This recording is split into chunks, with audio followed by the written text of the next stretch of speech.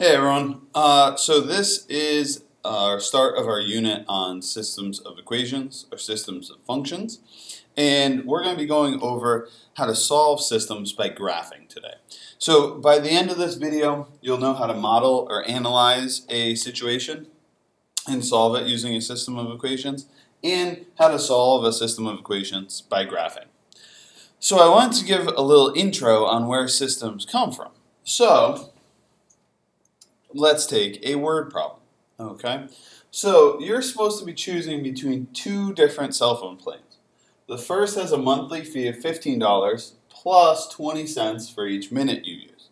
The second plan has a monthly fee of $30 but only costs 10 cents for each minute. So which plan is cheaper after 100 minutes? Well, let's figure this out. So we can take and say, okay, our first one, I'll do in purple. We used 100 minutes. So we ignore this first sentence. I don't care about that. So the first monthly fee of $15 and costs 20 cents each minute you use. So we would say, okay, 0.20 times 100, right? The minutes used times that, plus 15, right? Because that's my operating cost. So 100 times 0.20 is 20, plus 15, that's $35. Okay, that's pretty simple. Well, let's do the second one. Well, now it's 10 cents per minute. So 0.10 times 100 plus, now it's 30. So now it's $10 plus 30, which is 40. So which one is cheaper? Well, it would actually be the first plan is cheaper. Okay? But what about 200 minutes? Well, we'll repeat the process. Times 200 plus 15. Well, 20 cents or 0.20 times 200 is going to be 40 plus 15. That's $55 for plan 1. For plan 2, I would multiply by 200 plus 30. I would get 20 plus 30, and that's $50. So plan 2 is cheaper after 200 minutes. So the question comes, which one is cheaper, and where is the break-even point for both of these functions? And that's a system of equations. So now let's get into what a system of equations is. So in this topic, we're going to be discussing how to graph. So there's going to be a graph here. Okay. So the question is, describe under which circumstances a person should choose the second plan. Well, right now we know that the second plan is cheaper at 200 minutes, but it's not cheaper at 100 minutes. So we're going to use a graph to kind of figure that out. Now, if we go back to our questions here, we can create actually an equation in y equals mx plus b form based on this situation. So the first plan, which I will put in purple, says it's a monthly fee of $15, so that's where I'm starting, or otherwise my B, and it's 20 cents for each minute I use, so that is my rate of change, or my slope. And it's the same thing for the second plan, except for my starting point is at 30, and my rate of change is 0.10, okay? So let's go back here. So my first plan would be y equals 0.2x plus 15. Starting point, minutes per minutes used. My second plan is y equals 0.1x plus 30. So now the trick is, I have to graph it. Well, how do I graph it?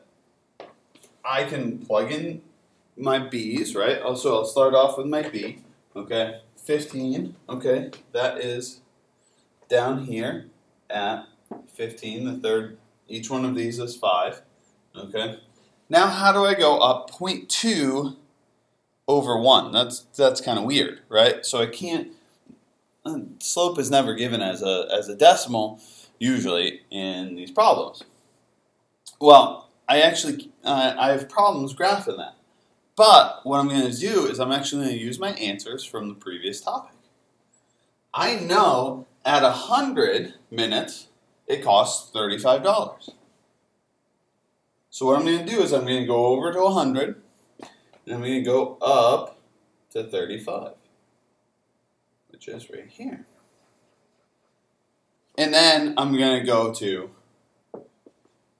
255. 255. I have those points already done because I've already plugged in those numbers. Now I can draw that straight line right there, or as straight as Mr. Parsons can get it. And I would repeat the process with my second one. I'm going to start off at 30. Well, at 100 minutes, it was at 40. At 200 minutes, it was at 50. Boom. So now you see that I have two lines graphed. Now, where it is says where it's cheaper. So this purple line or this first situation is cheaper until they cross right here, and then it gets more expensive. While the second plan is cheaper after that crossing point. So how do I answer this question? Well, where is that crossing point? Well, that crossing point is right here. Okay? That is at 150 minutes. Okay? 150. And at $45. So my point is 150.45. And if you actually look at our answers, 100 and 200, in the middle of that is 150. Okay? 35.55, that's at 45. Oh, surprise there. 40 and 50, what's in the middle of 40 and 50? 45. Okay? So how do I answer this? Okay, the second plan is cheaper.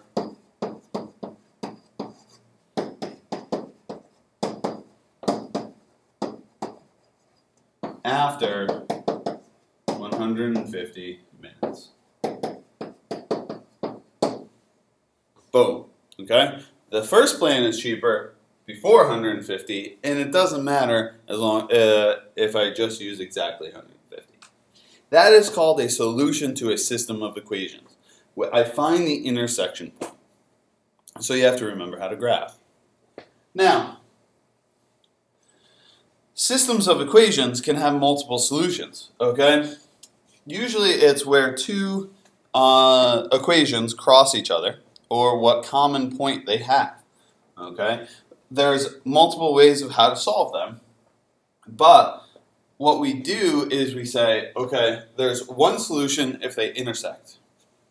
There's no solution if they're parallel, and there's infinite solutions if they're right on top of each other, okay? So you'll have to recognize that when they're like the same line, there's infinite solutions, okay? So this is the graph of this. They will cross, there's exactly one solution. They're the same line, there's infinitely many. Parallel lines, there's no solution because they'll never cross. So we're looking what point they have in common. Let's look at some examples. Well, first off, we always have to get it into y equals mx plus b form. So we need to solve for y. So in this case, for this first equation, I'm going to subtract x on both sides and get y equals negative x plus 2. Okay. For the second equation, I'm going to subtract x. I'm going to get negative y equals negative x plus 4. But now, because I remember that negative sign, there's a negative 1 in there. I'm going to divide by negative 1 to everything. So my second equation is y equals x, or 1x, minus 4.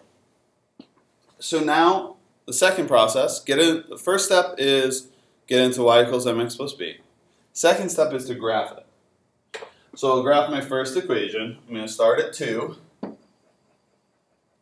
And now I'm going to go down 1 over 1, because there's an invisible negative 1 there. Down 1 to the right 1, down 1 to the right 1, down 1 to the right 1. I always find it helpful to draw that line, or continue those points throughout. Okay. The second equation, I start at -4. 1, 2, 3, 4. And now I'm going to go up 1 over 1, up 1 over 1, up 1 over 1. You see it, if I continue it, I find this intersection point. That intersection point is the solution. So I write my solution as 1, 2, 3, -1. 3, -1. That is the solution to that system. In our second equation, again, I don't have to get this into y equals mx plus b, but I do have to get this one in.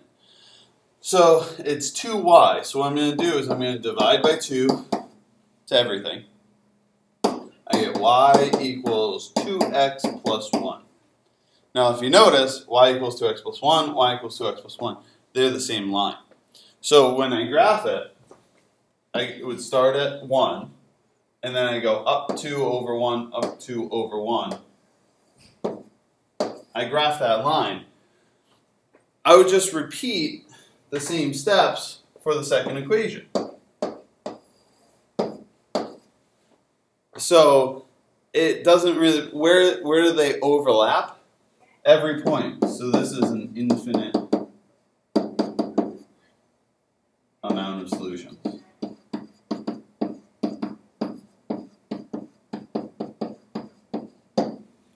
So that's how you can tell when you get them into y equals mx plus b, they're the same exact thing. You can say they're infinitely many solutions or an infinite amount of solutions because they're overlapping at every point.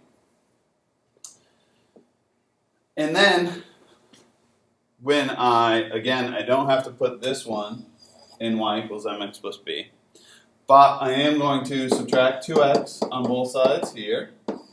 2y equals -2x plus 4. I divide by 2 to everything.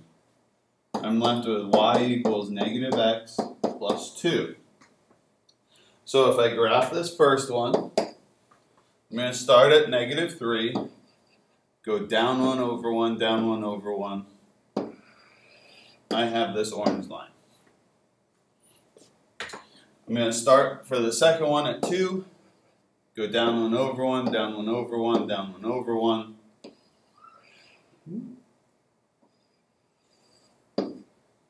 You'll notice that they are parallel. You can tell that they're parallel because they have the same slope, that -1x there.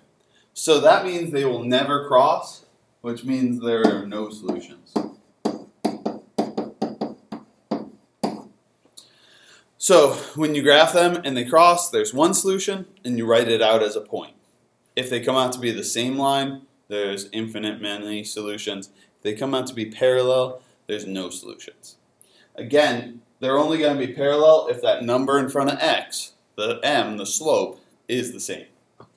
So if you could try these problems right here, the trick with this, for number 1, -x over 3, this can be rewritten as y equals -1/3 x plus 1. So it's written a little differently, but it's still the -1/3 x plus 1. The second equation is y equals 1/2 x minus 4. So again, the process, get them into y equals mx plus b form, graph them on the same graph. If they cross, find out the point where they cross. If they don't cross, then it's no solutions. If they are the same line, then it's infinitely many. Please try these 4 practice problems and this word problem that follows from my intro video. Come in to class with any questions. Thank you for your attention.